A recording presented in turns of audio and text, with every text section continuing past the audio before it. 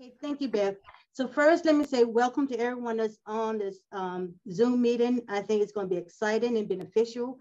I thank Beth and Arts Work for inviting me to present today. I think it's going to be beneficial for all of us. I'm not going to delay. I'm going to get right in. We have a long presentation, so I'm going to try to get to the end. Again, put your questions in the chat box. Beth will filter those questions out to me at the end of this presentation. So I'm going to go ahead and get started. Okay. So again, everything you always want to know about charitable solicitation licensing for arts work. Okay, we're here to serve you. One of the things that we want to stress to everyone on this Zoom meeting is that, no matter what your question is, CSL, the Charitable Solicitation Licensing Division, we are here as a resource for you. We focus on compliance. We're here to answer all the questions that you have. And if we don't have the answer, we'll find the answer. But for most part, we can pretty much answer any question that you have as it relates to charitable solicitation. So just a general overview, these are the things that we're going to try to cover today. A little bit about CSL, some definitions, registration criteria, exemptions, what constitutes an executive director as it relates to solicitation, renewals and extensions, the application process, insufficiency and denial notices, disclosures, record keeping, using professional fundraisers, enforcement actions, best practices, and some common mistakes that we see on applications. Let me ask you a question. Can you see my screen? Yeah, so yeah, we cannot see your screen, so you need to share. And we apologize. It was a little crazy before we got in, so we're starting a little abruptly. So Gail, you want to share you should be able to share your screen. Okay, can you see my screen now? Yes. Okay, wonderful. So these are the 14 bullet points that I've just narrated as to what we're going to be trying to cover today. So I'm going to go to the next screen.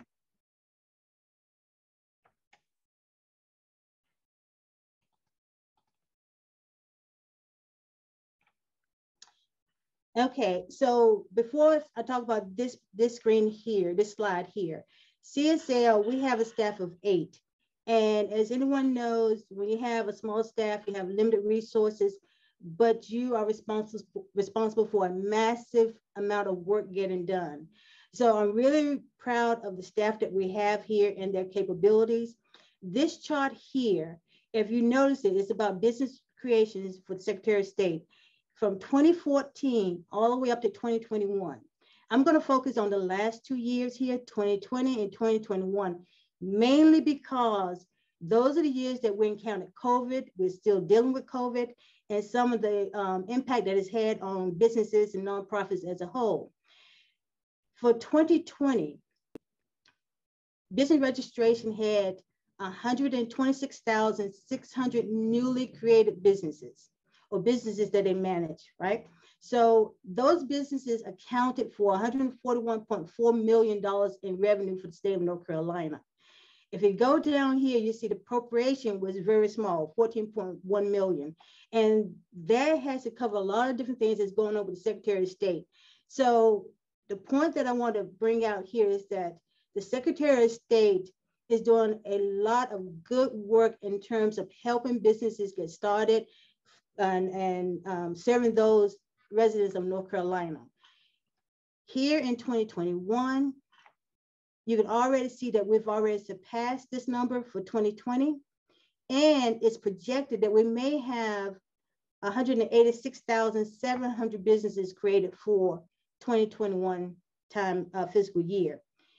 It's projected that we may have $159.2 million in revenue for the state of North Carolina.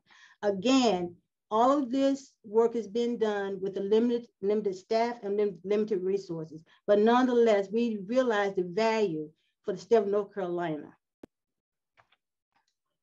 Okay, so what is the purpose of charitable solicitation licensing division? What we do here, we maintain a registry of organizations that are licensed to solicit charitable contributions in the state. Not only for the organizations, but we also license and regulate nonprofits, professional fundraisers, those who solicit and assist organizations in raising money. The third component of CSL is that we also have an enforcement section where we are responsible for those entities that may not be in compliance, working with them to see how they can get into compliance. So we regulate nonprofits and those who are not in compliance. What is a charitable contribution? For our purpose, a contribution means a promise, pledge, grant, anything of value or financial assistance that an organization uses in solicitation.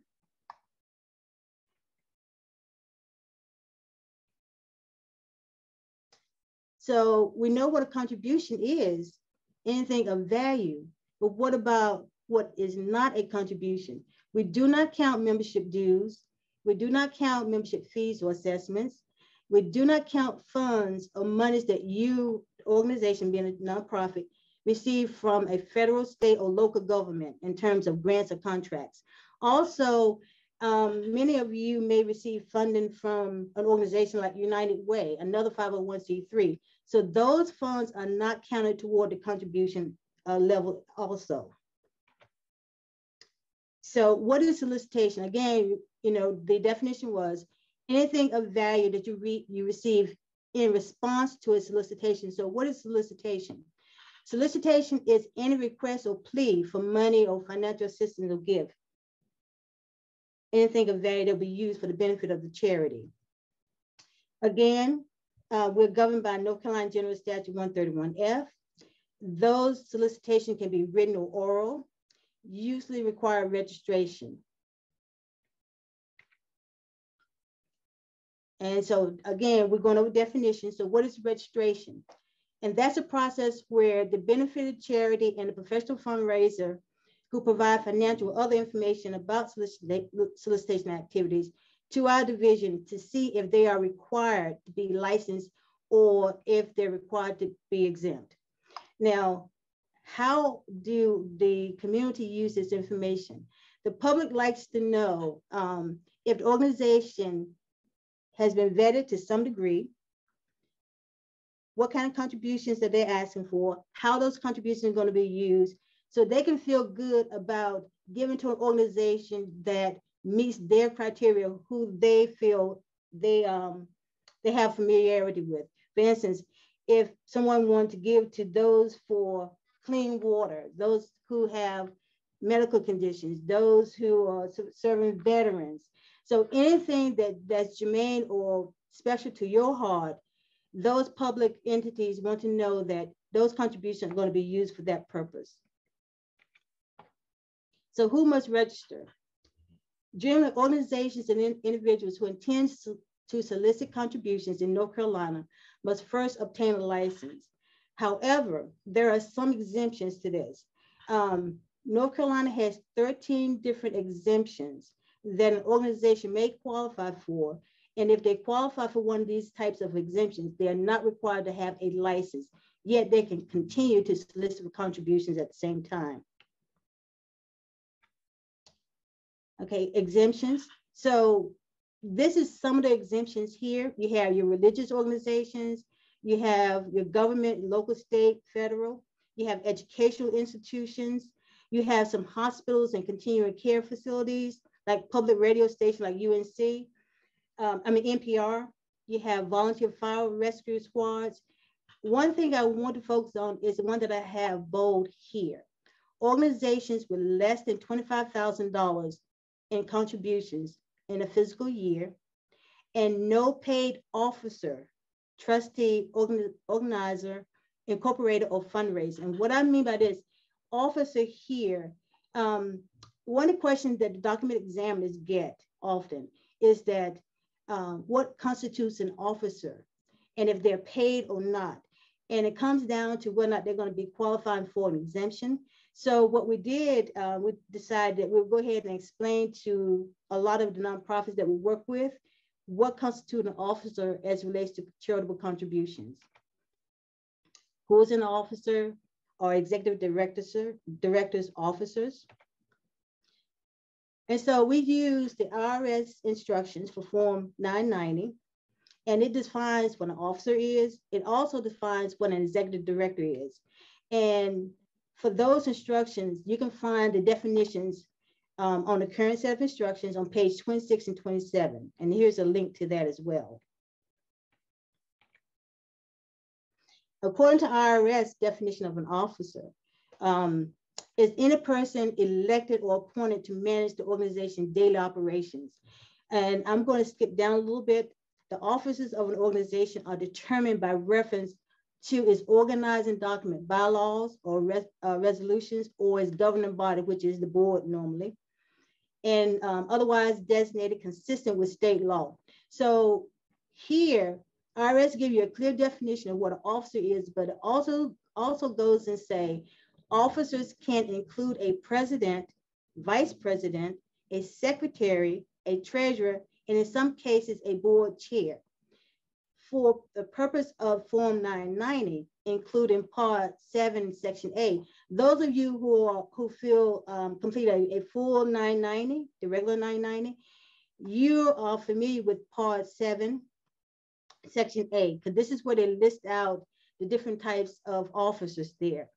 And IRS treat them as, they said, any officer with the following titles are treated as an officer. Like number one, the top management official, the person who has ultimate responsibility for implementing the decisions of the governing body or supervising the management, administration, or operation of the organization.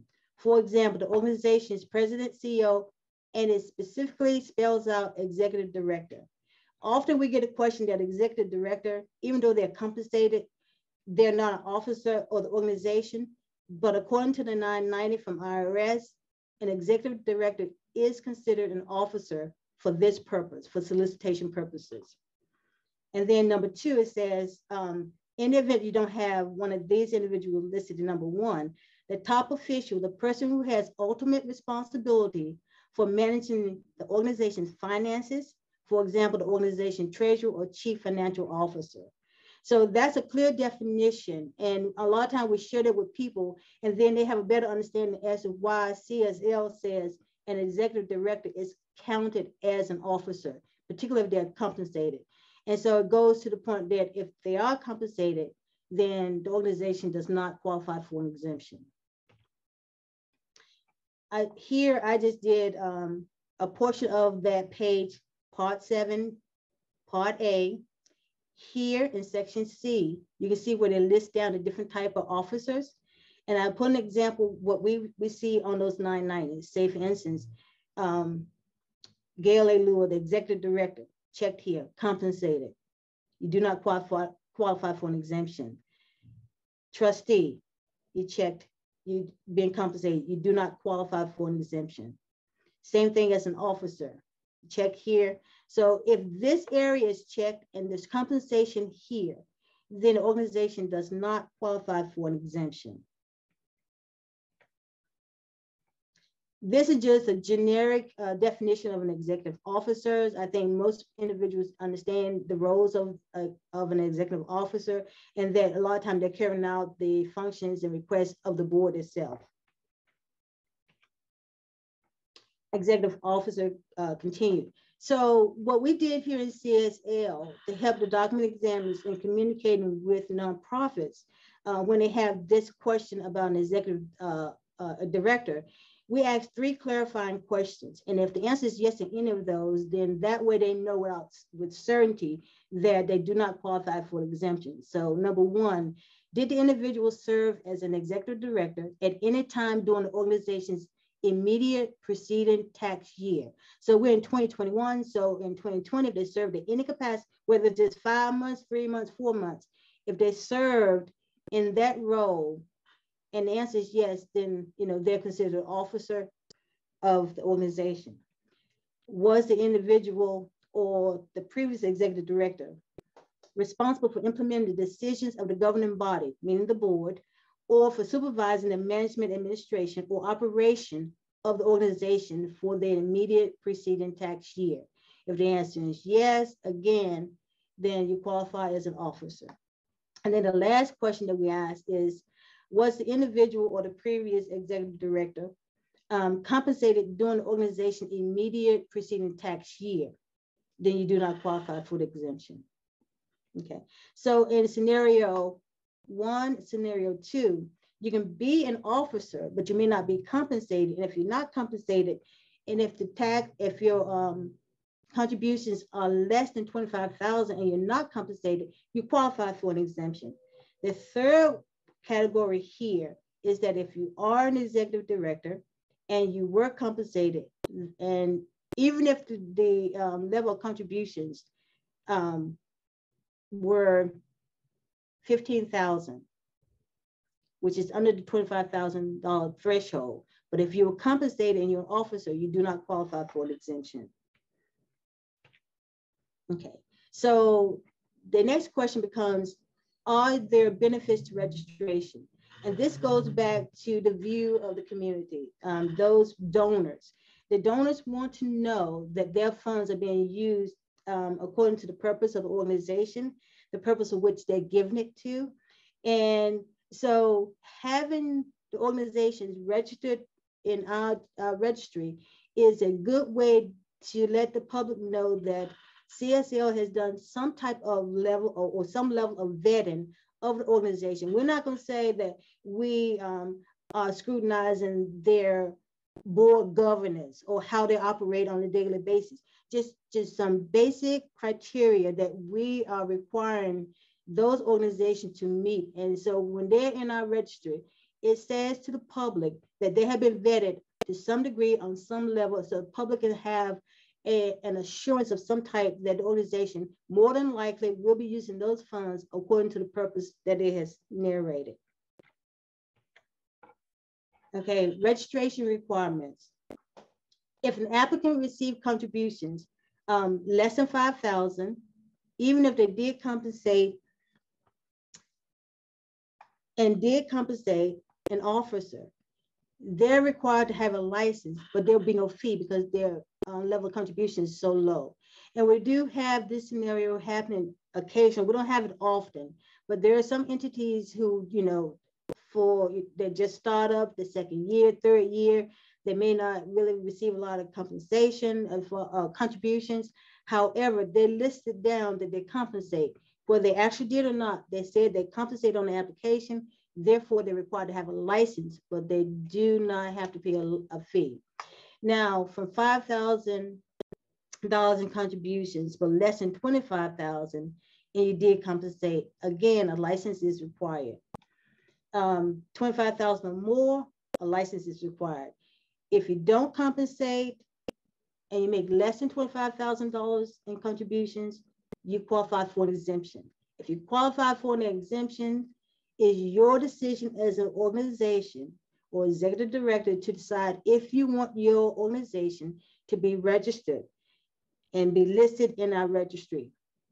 Again, there are benefits to being in the registry, but it's your choice. You are not required by law, by the statute, to be listed in that registry. That is your decision. Okay, so here again, do I need to register?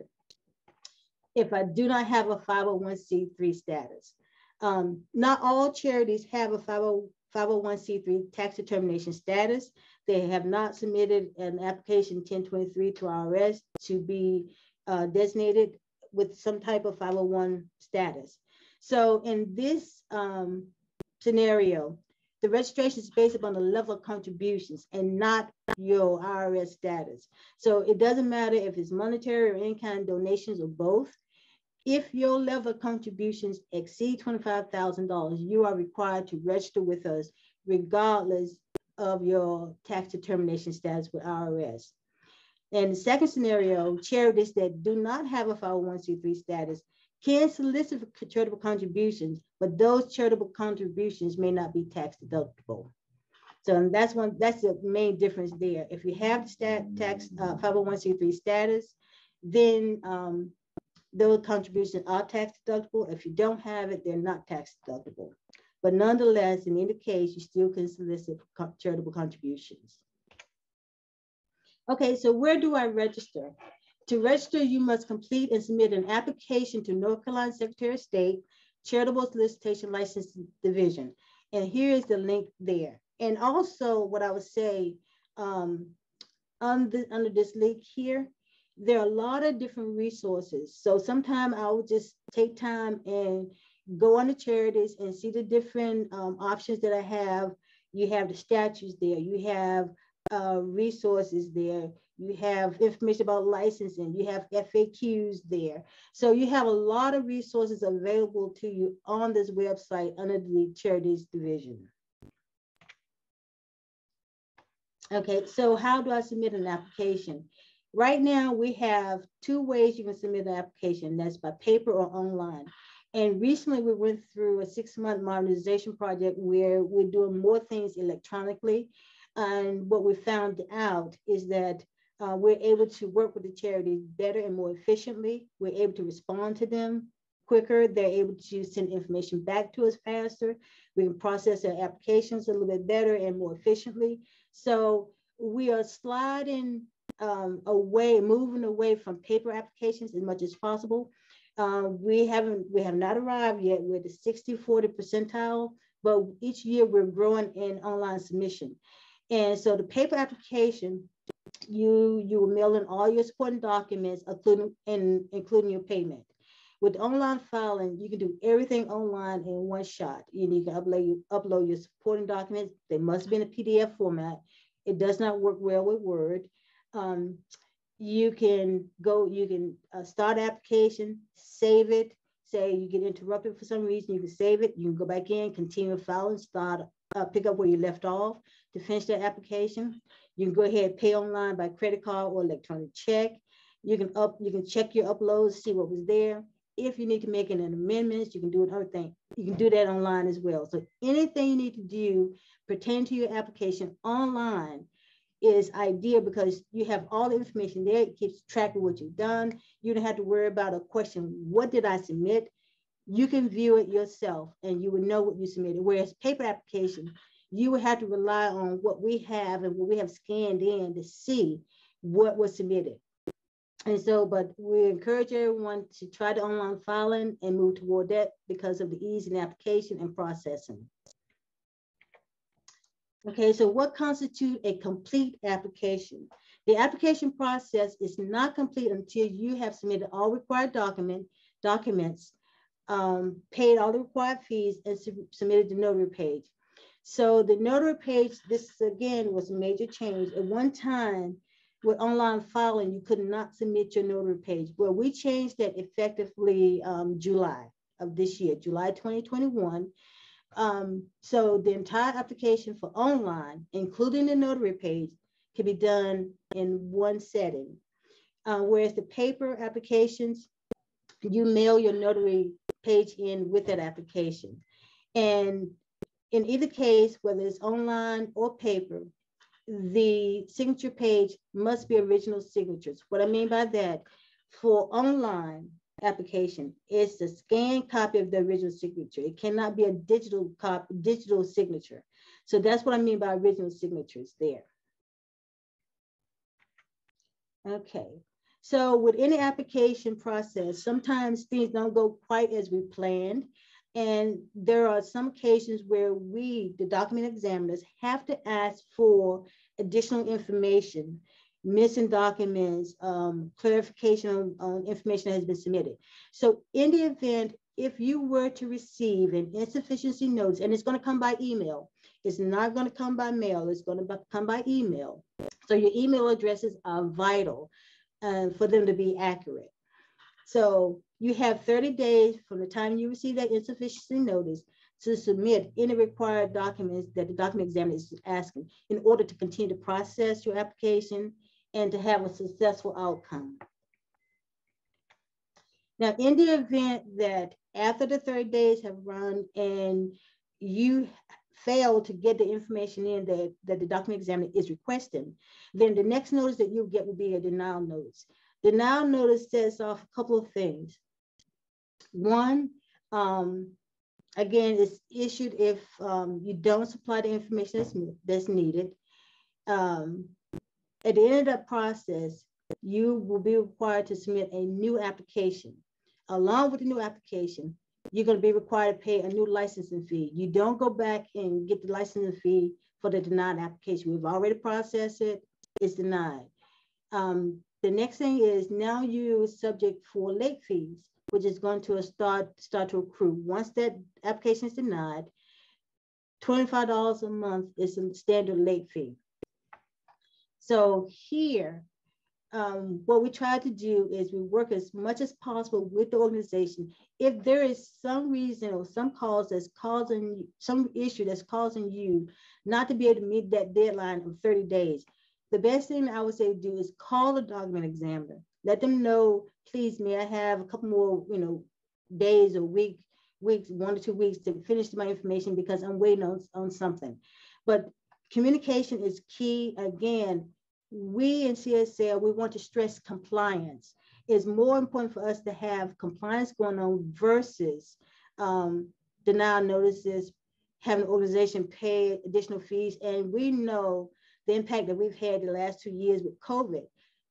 Paying additional fee can be problematic for some organizations. So we don't want to see that happen. We're here to help the organization, help nonprofits succeed.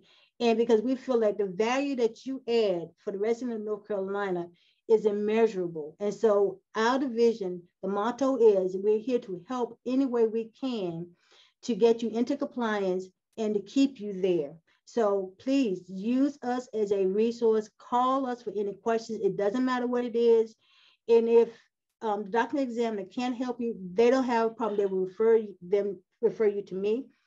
By the end of our conversation, we're going to have a solution that's going to be a win-win situation. So never, ever be afraid to call you to ask your questions, whether it's to document examiners or to me.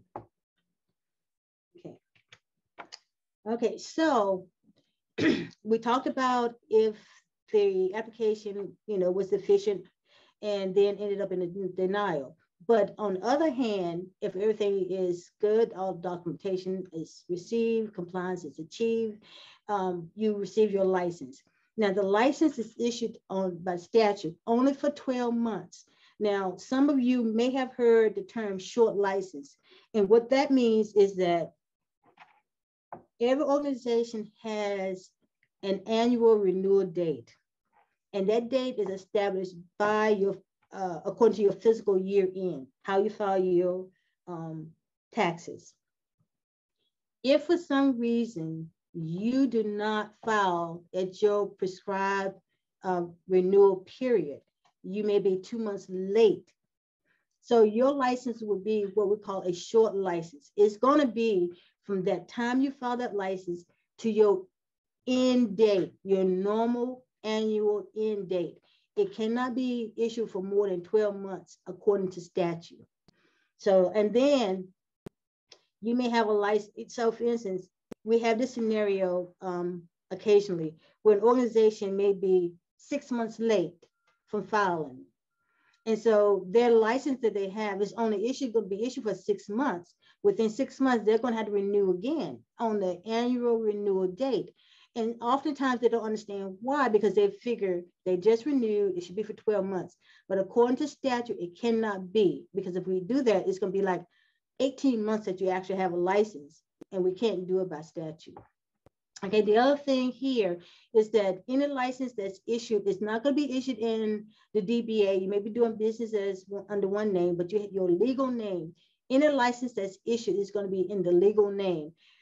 Say United Way of North Carolina, doing business as Triangle Artworks, for example. So that name is going to be United Way of North Carolina versus what you're actually doing business in. And then also must contain original signatures. Okay, skip that one.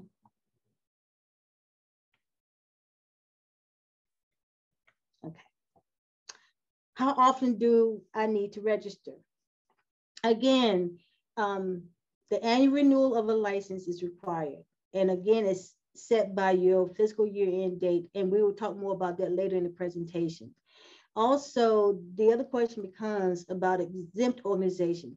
Those organizations that have received an exemption, they are not required to renew. If they meet the statutory requirements for an exempt organization, is their option to renew on an annual basis. So regardless if you're licensed or exempt, the renewal period doesn't change. It's an annual renewal. But for exempt organization, it's an option because you're not required as long as you meet the criteria to be exempt. Okay, so how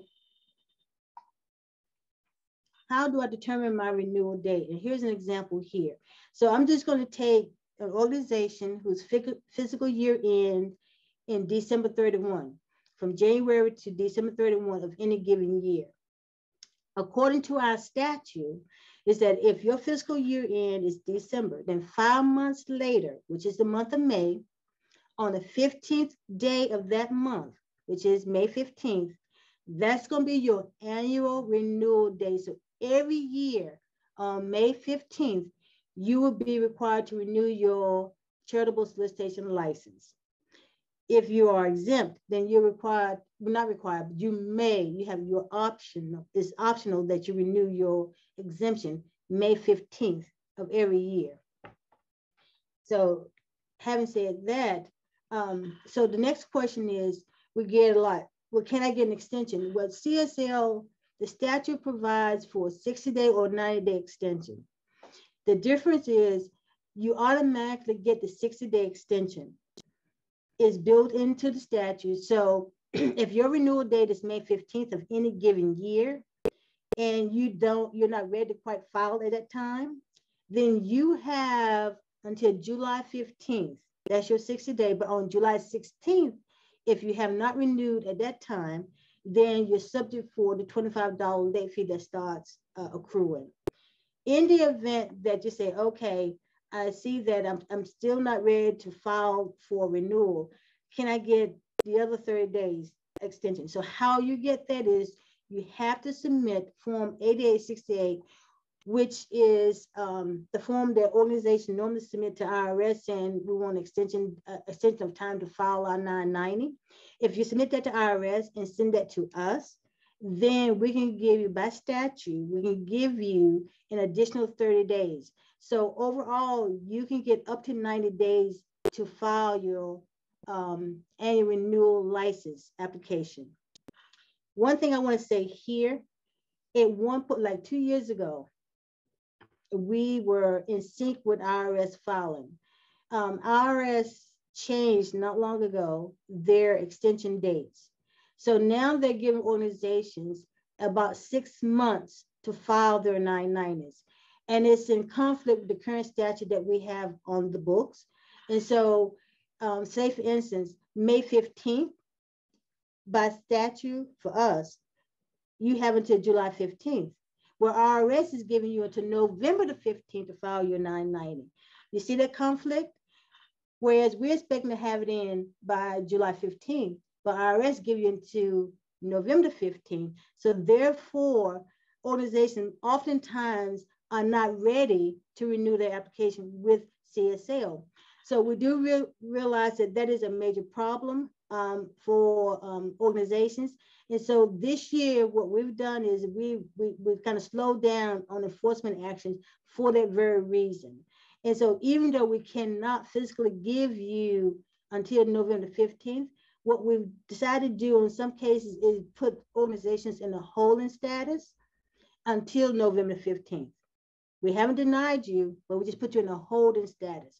And we feel like that's one way, because of COVID, everything is going on. That's one way we can kind of work with the organizations and not cause a problem for them in terms of them being able to submit their financial documents, which is needed in order to pursue their license renewal.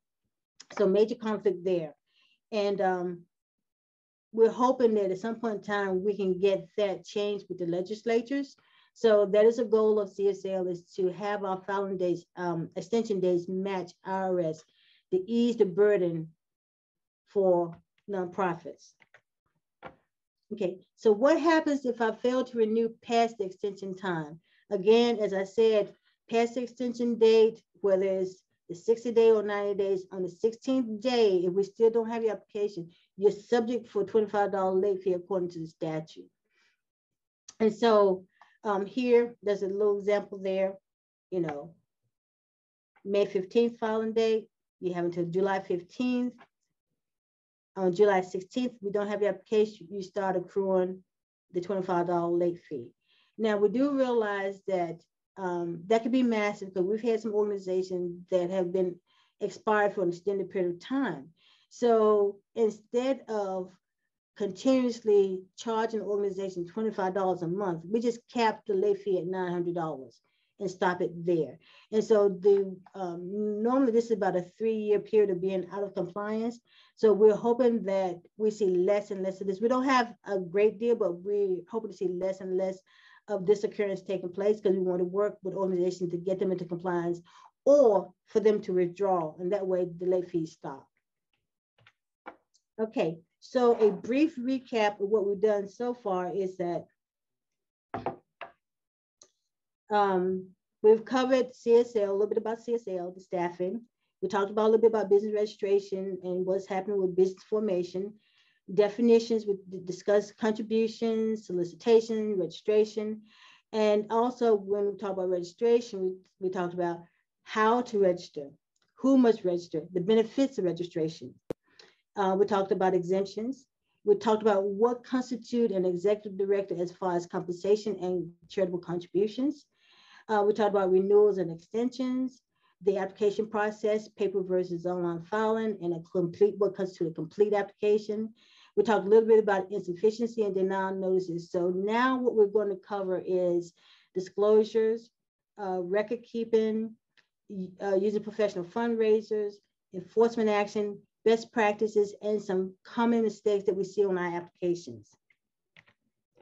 Okay, so we don't get this question often, but we do get it. And so we talk about disclosure statements, and the solicitation of contributions can be for an express period. At any time of solicitation, the disclosure must be made. You must have the name of the charitable organization on your documentation. You must have the state and the principal place of business of the charity, and the description of the purpose for which the solicitation is being made. Because, you know, one of the things that, you know, I think you can agree with is that it's really sad for a donor to feel that they're given for one cause, and the organization take those funds and use it for a different purpose. Then the donor doesn't feel secure in their giving. And then, you know, that sets up for complaints and things like that. And so we don't want that to happen. And so that's why this disclosure statement was created. Now, another thing is disclosures. Now, upon request, we, the Charitable Solicitation License Division, CSL, we can ask for a copy of your disclosure statement, see what's on it. Now, the name and either the address or telephone number of a representative whom inquiries can be addressed should be there. The amount of the contribution, which may be deducted as a charitable contribution should be there. So as much information as you can provide to that donor is better for everybody, because it's like transparency and make the donor feel better about giving. Okay. And then say, for instance, upon request, we can also ask for the source, a written financial statement that tells us about what happened in the previous fiscal year. We can ask to see your 990. We can ask to see an audit. We can ask to see a financial document at any time. So whether it's us or the public coming in, the organization should be prepared to answer these questions, because it is public information. The donor has a right to know.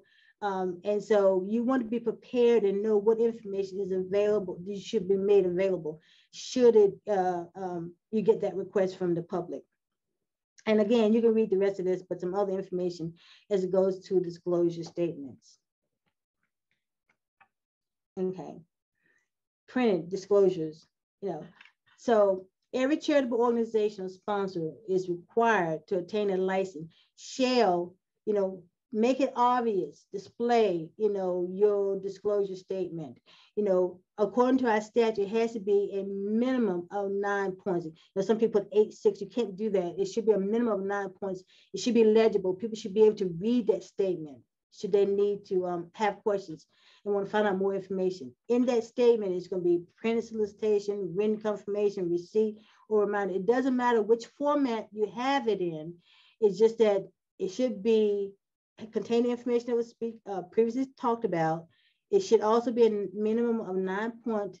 And then this statement that I have here in the blue is required by law to be on your solicitation material. This number here comes back to CSL. A lot of times we get donors call, well, I made a donation to here and they told me to call this number, should I have questions? And so a lot of times we had to ask, what is your concern? What is your question?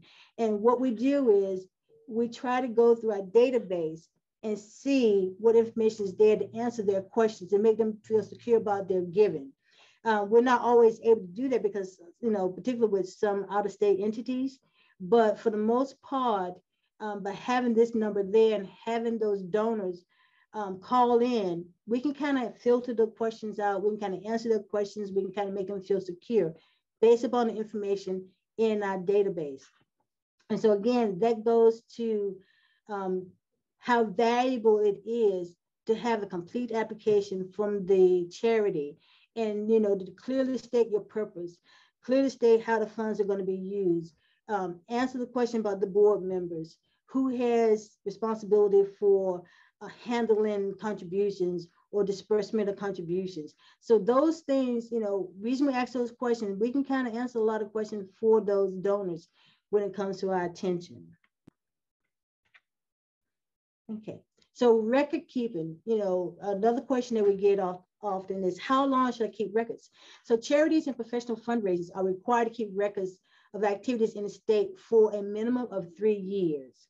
And also it should be made available upon request. So even on our notary page, there is a statement there to this effect too, because we want to make sure that charities are aware that the notary page, even for online files particular, if we don't receive your original copy, you're required to hold that notary page somewhere in your possession at your entity in your office. Everyone should know where it is for 3 years. So at any point in time, if we question a signature for any reason, or if we get a complaint about your organization and we question a signature, then we can come back to you and say, hey, I need you to send this in. We need to verify the signature. So you need to make that available. And then at the same time, anytime that CSL makes a request, you are to respond within 10 days after that request is made. So we don't do this often. So for the most part, I can say that the charities in North Carolina, do a fabulous job. I'm not saying all, that's not inclusive of everyone, because we do have some bad actors out there. But for the most part, the charities in North Carolina does a pretty good job of providing information that's needed. Okay, so let's talk a little bit about professional fundraisers. We have 2 categories, and oftentimes people get these 2 areas kind of confused because they overlap in some of their functions and duties. The 2 categories are fundraising consultants and solicitors. Both are required to register. Both are required to pay an annual fee each year, and their license fee is $200. It doesn't matter if you're a fundraising consultant or solicitor. And for the solicitor, the major difference is a bond is required. Okay, so let's talk about the fundraising consultant. So the consultant, their main purpose is they help a charity organize their campaign materials that they're going to be sending out for solicitation. They cannot themselves participate in that solicitation. They can't participate directly or indirectly. They can't ask any organization or entity for funds on behalf of the charity. They cannot manage any of the funds that's received as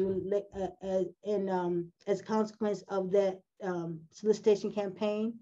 All they can do is help plan the campaign, manage the campaign, conduct documentation, and prepare the material to submit to the organization for them to carry out the solicitation component. They cannot handle they can't do the asking, nor can they handle the money. Now, on the other hand, when you talk about solicitors, this is different. The reason that the solicitor is required to have a bond is because they can handle the money. And anytime you have an entity or a person handling money on behalf of you or your organizations, you want to make sure that they are bonded. Because if anything happens, you want to have some recourse to be able to get your money back, or some level of protection for you. And that's why they're required to have a bond. So again, the solicitor can do everything that the fundraising consultant can do. They can plan the activities. They can employ people to help carry out the activities. They can ask directly or indirectly for the funds. They can have and manage the money in their possession. So the solicitor have more responsibility. And so, and there's nothing wrong. It all depends on what the organization needs. You know, fundraising consultant may be, best avenue. The solicitor may be best avenue, but it's the organization themselves who would decide which route to go as far as a professional fundraiser is concerned. So the other issue is that we get some questions about grant writers. And so they want to know if a grant writer is required to be licensed or not. And so the grant writer is exempt if they are employed by the charity, even if they're compensated by the charity, that's fine. But they are employed by the charity, and they're submitting, excuse me, grant applications to government or 501c3 organizations. In that scenario, they're not required to be licensed at all. On the other hand, they're required to be licensed as a fundraising consultant if they're in a grant writing business. All they're doing is writing grants. They're not contacting the organization, well, submitting applications to corporations, but they're not asking for the money, handling the money. They're required to be a fundraising consultant there, licensed as a fundraising consultant. But again, if they're employed by the charity and they're only submitting grant applications to the government agencies like federal, state, and local government, and then to 501c3s, then they're not required to be licensed. Okay, so let's talk about enforcement. So again, with compliance, we do have issues with enforcement. We do have that occurring. And so we have to have a way to respond. And here, it could come in the form of complaints. It could come in the form of internally where organizations are not in compliance. And so we have a process that we follow. So for expired charities, what we do, we send out reminder notices that your registration has expired. We send out, if we don't have a response within maybe 15 days, and we send out a final warning notice. Another 15 days, then we send out notice of intent with a draft administrative order telling you what your violations are and the potential of penalties that could be enacted should we proceed with the administrative order. And the last one is administrative order, and that's when the penalties kick in. And so we don't like to go that route because we feel that, we give you enough opportunity to get into compliance. And here again, regardless of if you get one of these notices or not, we always ask the charity to call us, to contact us, communicate with us, because our number one job is to work with you to see what the problem is. How can we assist you? We are here to assist you to get into compliance.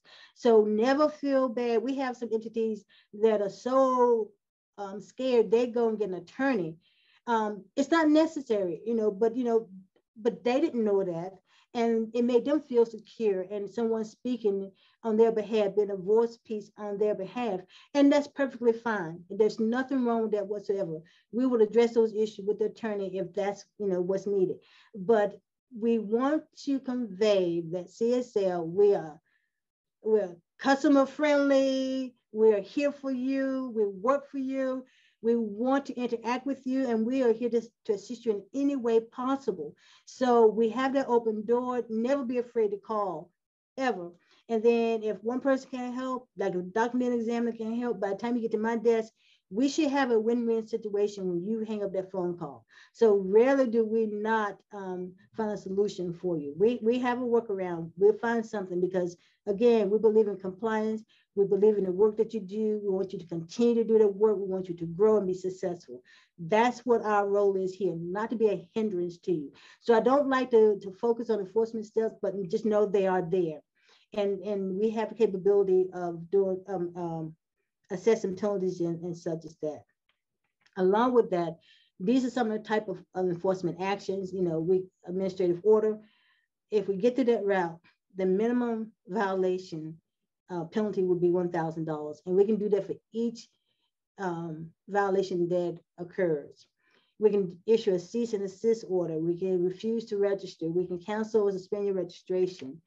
We can place you on probation for a period of time. We can issue a letter of concern. We can cancel an exemption if you are exempt. So these are things that we can do. We don't like to go that route, but they are available to us, tools for us if we need to. So we're coming to a close. I know we pretty much at that 1 o'clock hour. Give about 10 minutes, we'll be done. So one of the things that we found in best practices, a lot of information that I'm going to be going over is very, it's not difficult information. However, I think people are speeding through the application. They may not be reading the questions in its totality. So they're missing little small pieces, and we can't, process an application or issue a license because by statute, these pieces of information, no matter how small they are, minor they are required by statute. So therefore, I just want to put out there, these are some of the common mistakes that we find, particularly on questions 18 through 23. List other states that you may be soliciting in. We've said don't put a street address, do not put a P.O. box, so please read that carefully, put a street address.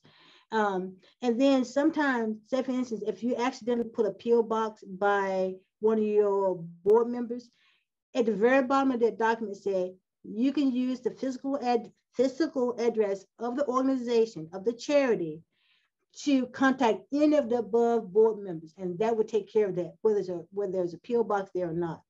So if you have any 5 board members, you put 5 physical addresses, you're fine. You have 5 board members, you put 4 physical addresses and 1 P.O. box, but at the bottom of your document, you said you can contact any of the above at the physical organization for the charity, then you're fine again. And then also be careful, anytime a question asks for a telephone number, please include that there. We have a lot of people that miss that question as well. Okay. Be specific in providing contact information for final responsibility or custodian of records. So that's often missed. The financials, we actually be conscious of which financial you provide, even though, we have organizations want to get in compliance so bad, they try to supply 2 years of the financial documents from 2 years prior. We can't take that. It has to be the current fiscal year. So that's another thing, the appropriate tax year. And then for the 990 itself, an officer has to sign it. We get a lot of 990s that are not signed. Sometimes in lieu of the 990s being signed, they submit a form 8879, which, that's for exempt organizations. So we can't take that. So, but, one or both of these documents must be signed. Best practice, okay. With the 990, it's statutorily required to just submit the Schedule A. We have those missing quite a bit. The next one is a large one, the e-postcard, Form 990N. We cannot take that as a financial document, and the reason being, again, there's a conflict in statute between IRS and the state statute that we operate under. IRS says on the 990 that if your organization receives less than $50,000 in contributions on an annual basis, then you can submit this form instead of a 990. For our statute, if you make over less than $25,000, that's when we say you are exempt. And so if you submit a 990 to us, we don't know what your level of income is. We don't know if it's 26,000 to 50,000. We don't know if it's 25,000 or less. So we have no way of knowing what your contribution level is. That's why we cannot accept Form 990N. So in lieu of this, we have a North Carolina annual report form that you can fill out and submit that in lieu of the 990. And that's what I'm just speaking of right here. But on that form itself, the common mistake that we find is line 47. There must be totals all the way across, even if some of those totals are zero.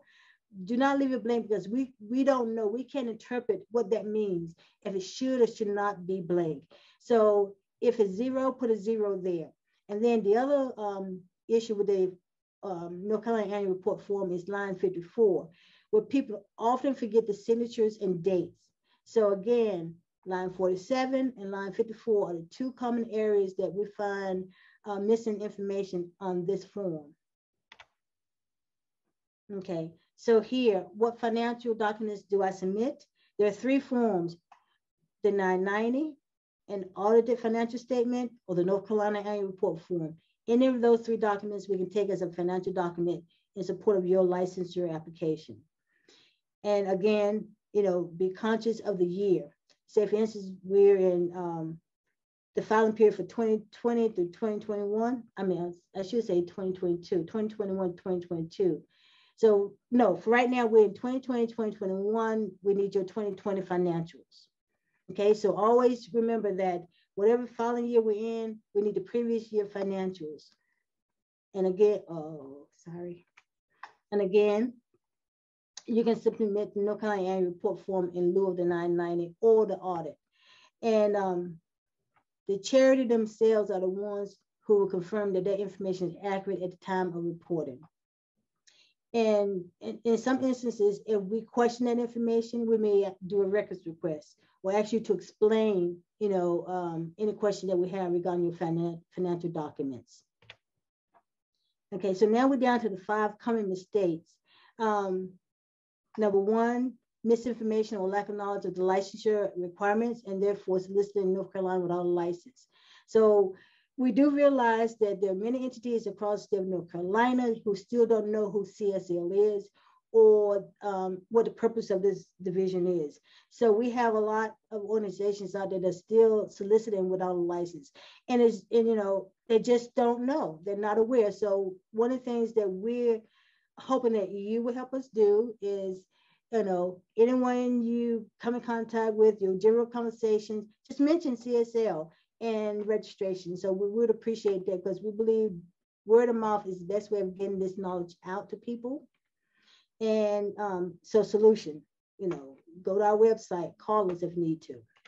Number 2, contracting with unlicensed fundraising consultant or solicitor. Both the charity and the fundraising professional fundraiser are subject to be penalized. The charity cannot work with an unlicensed solicitor or fundraising consultant, nor vice versa. So both the charity and the professional fundraiser, whether it's a fundraising consultant or solicitor, must be licensed in order to work together and solicit for charitable contributions. Again, go to our website under charities for more information. And number 3, the top third mistake is misinformation or under license. That licensure application is really key to getting information and being successful. That you don't get an insufficiency letter, that you don't end up being denied and have to pay a license fee all over again. So in the event, please, if you get an insufficiency letter, call us. We're here for you, a resource for you. Number 4, not renewing an existing license or exemption by the time, the renewal date. Again, we're here for you. Call us. And the 5th, failing to respond to a CSL inquiry. Again, we're here as a resource. There's no need to be afraid. Call us. It doesn't matter what the question is. We're here for you. And that concludes my presentation. So I know it's long and I apologize for that, but it has a lot. I try to be detailed in some of the information in those slides so that you can go back and kind of have an understanding of what's going on. But if you have questions, we're here for you. So Beth, I turn it back over to you. Yes, thank you so much, Gail. That was a lot of great information, and feel like I know the CSL process, and I learned some things. So thank you for that. And I know there are, in your effort to sort of get the word out, I know there are a lot of people on this call who are in a position that they can help share that word too. So and I'm sure they'll all be glad to be doing that. We do have a couple questions, and I have one. One is back to the question of exemption, that $25,000. So can you just go back over about the $25,000? Is that in gross receipts, or what is the $25,000? Yeah, so the $25,000 is in totality. That's monetary and in-kind donations, any combination thereof. So if it's $25,000 or more, that's when you're required to be licensed. If it's $25,000 or less, even if it's $24,999, it's less than $25,000. But so so you're not. Oh God, I'm sorry. no, so the $25,000, I'm sorry to interrupt, but the $25,000, so you mentioned government grants, and some grants may not be included in that, so that's just private donations? That's right. That's right. So if you have a $25,000 in charitable contributions, if it includes any state, local, or federal grants, if it includes any monies from another 501c3 organization, tax that has that tax determination status, those are not counted toward contributions. So if your $25,000, say 15,000 is in government grants and 10,000 is in private donations or in-kind donations, the only thing that's going to be counted is that $10,000, not the 15. So therefore, you do qualify for an exemption. Okay. As long as you do not compensate. That's the other question. So it's, gotta go down the sliding scale list. Am I compensating? Where are my monies coming from? And then go from there. And again, like I said, I really want to stress and emphasize, always call if you have a question about the contributions, where they're coming from, and if they're going to be counted. We'll be happy to answer that question. Next question is about disclosures. It yes. says, does that entire disclosure need to be in each communication, or can it be in one place like the website? It should be on the communication. If you send out, like for instance, if you have a brochure, it should be on your brochure somewhere. If you send out information, we get this question a lot. If you send out information like via online flyers and things, it should be there somewhere. So any form of communication that you have, if it's written, you should have that disclosure statement there somewhere about the organization. Okay, one more question. Do employees and trustees of an organization have to maintain individual solicitation licenses, or only? No. Hang on, let me finish, make sure I'm right. Or only contracted fundraisers, solicitors outside of the employee trustees that the organization may recruit? So I think your answer is. So if you are employed by a charitable organization, you're employed by them, you can solicit for them as much as possible. You're not required to have, like, as long as that organization has a license, you fall under their spectrum, their license. So you can do all the soliciting on their behalf under that license. Now, if that organization works with an outside fundraising consultant or professional or solicitor, then both entities are required to have a license, the organization and the professional fundraiser, whether they're a fundraising consultant or if they are a solicitor. They both are required to be licensed with CSL. So there would be an organizational license, and then the separate license for yes. any contracted or yes. And I guess the question is, because look at it like this: that fundraising consultant or that professional solicitor, they can have multiple clients. You may not be their only client. You may start out you could be the first, but you may not be their last client. So therefore, they need to have their separate license to say they can, have all of these contracts with different entities.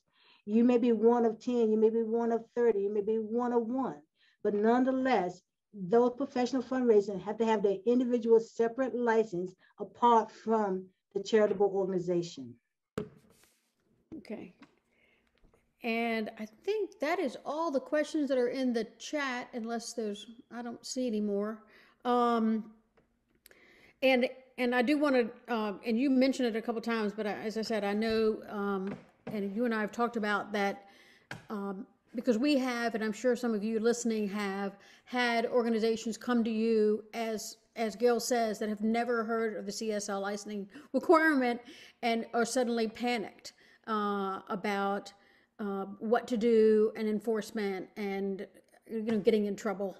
And as Gail has made clear, I mean, although they do have enforcement tools and jurisdiction, they certainly, as I think you said to me, Gail, it's better for them to come to us and ask for help than for someone to report them later. And so Yes.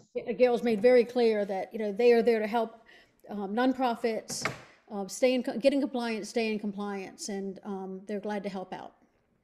Yes, yes. And that we want to stress that we're here to serve you. Use us as a tool. And also on our website, there's some FAQs, which, may explain some things too, that some questions you have. But always never be afraid to call CSL for anything, the question that you have. Or you can shoot us an email, whichever one you feel more comfortable doing, that's fine. But we're here to assist you. But like I said, the number one thing is compliance. We want to be here as a resource for you. We want to make sure that we get all your questions answered.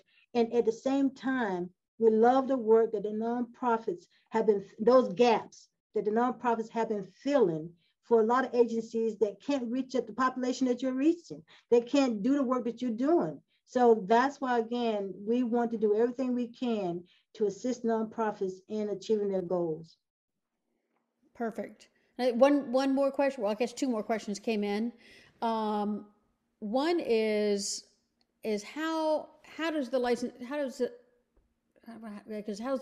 impacted, or how do you address fundraisers where the funds are being collected by one charitable organization but then split or dispersed with another charitable organization? So I guess the question is how do you figure out what the final, I guess, charitable income is? Okay, read the question for me again. I want to make sure I understand what they're asking.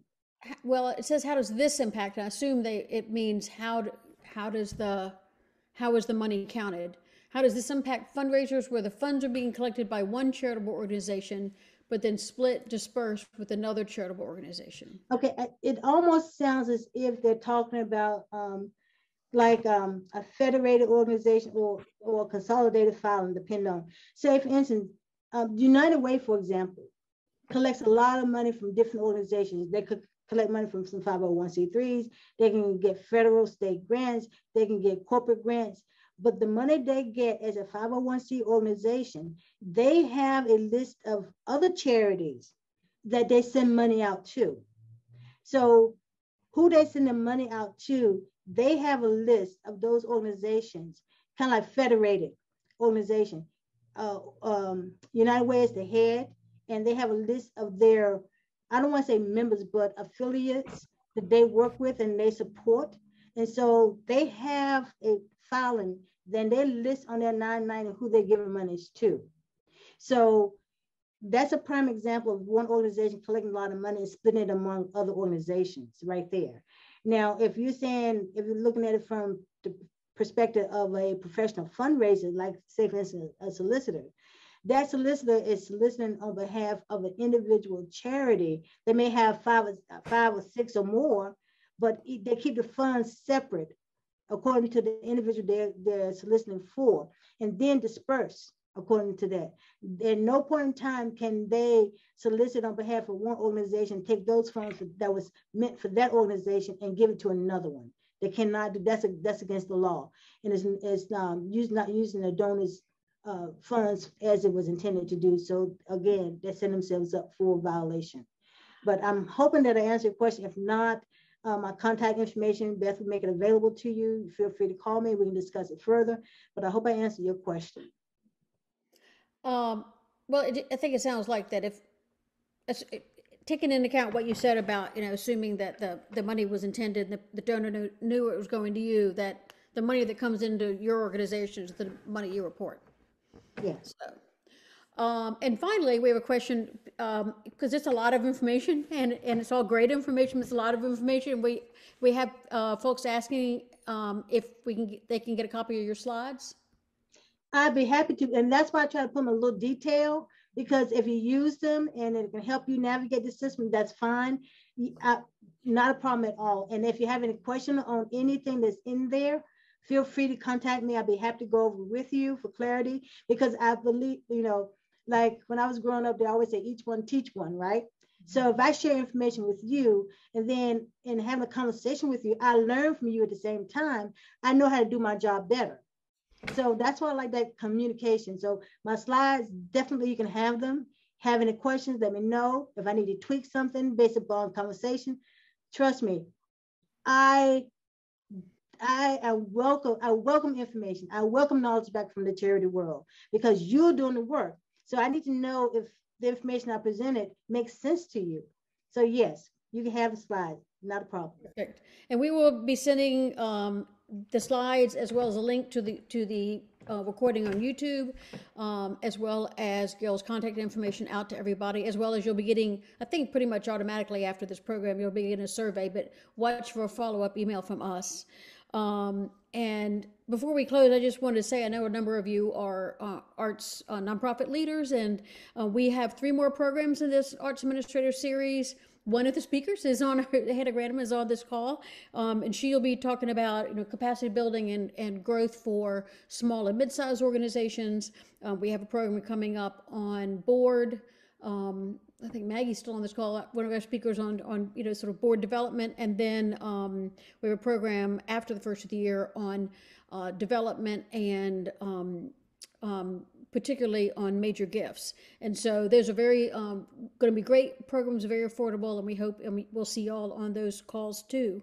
And final thank you to Gail. I mean, I really appreciate this. There's been a lot of information. A lot of us really need it. I'm happy to be able to get it out to a broader audience on YouTube. So thanks to everybody for coming, and we'll see you next month. Thank you, everyone. And feel free to contact us if you need us. Thanks.